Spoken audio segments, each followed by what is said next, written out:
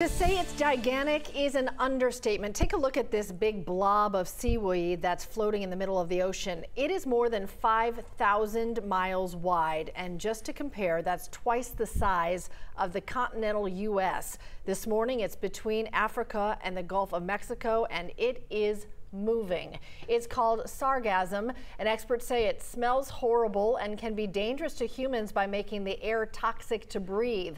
It's expected to make it to the Gulf of Mexico by summertime, a busy time at the beaches there. If you have a trip planned along the Gulf this summer, this doesn't mean you have to cancel, but there are a few things to keep in mind. Watch your kids closely. Avoid touching or swimming close to the seaweed. If you have any respiratory problems, limit the time you spend on the beach.